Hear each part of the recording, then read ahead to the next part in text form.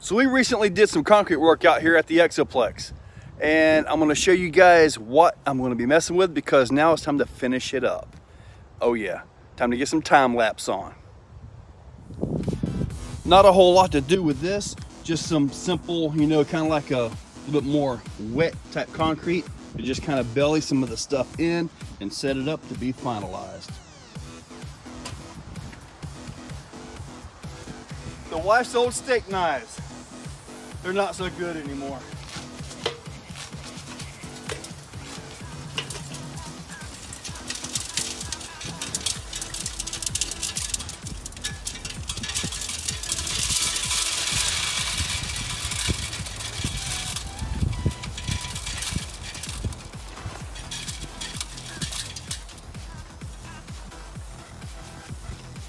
Don't breathe this stuff in. This is a filler, so yeah, I can fill holes with this. Time to get mixing.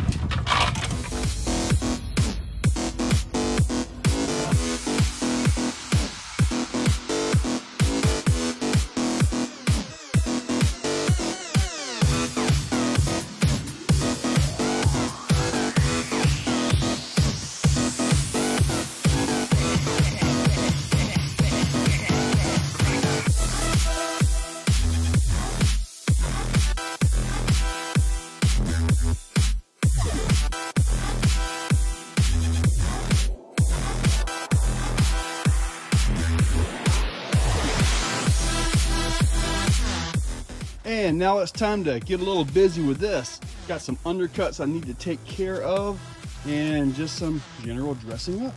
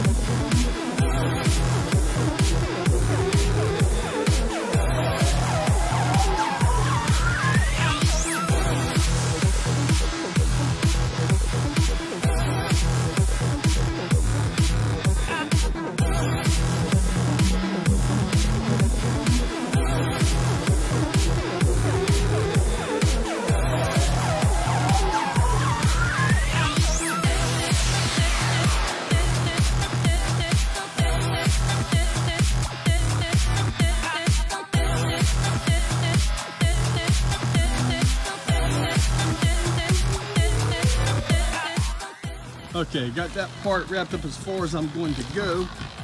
Now, I'm going to go ahead and get up front here a little bit and start working this back. We'll just have to see what I can go with here.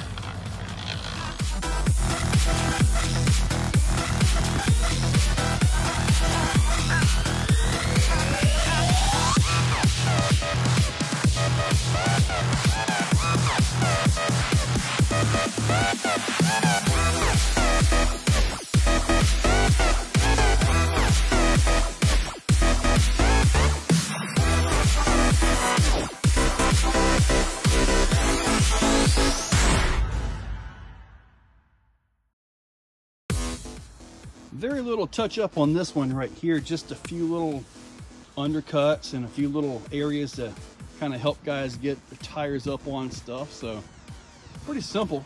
Now that's going to be fun. If you fall into that, you may be done. Started right here with the last line of rocks. did a pretty good bit of work right here. I couldn't just leave that blank. Had to get some kind of feature in there, right? So got me a little frowny face. Got the berm or footer all the way around it.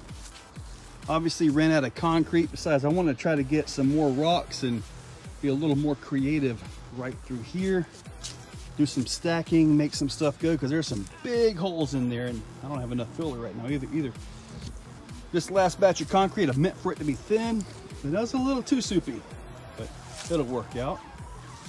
And look at all that. Definitely got lines on this side. Wow. This one, just minor touch-ups of some undercuts. So nothing major at all here. Went on around to the back side. Got a little bit up in there. Still got some holes I gotta fill, but yeah. Look at that. That's gonna be a fun climb right there. Gotta get over there and get that belly across it. It does have a little bit of a divot in it, so maybe the belly will get that pretty easy. Yeah, this is looking good. That was 22 60-pound bags of concrete. And believe me, that's about all I want. That one section that isn't done, I'm gonna plan to take some time, get some small rocks, and just do a few lines across the side, and then make it to where you can cross the lines up. So I'm gonna have a little bit more time with some smaller rocks, stuff that I can handle and move around. As far as the finishing part goes, basically, when you get your buddies together, thank God I have such good buddies. I mean, absolutely.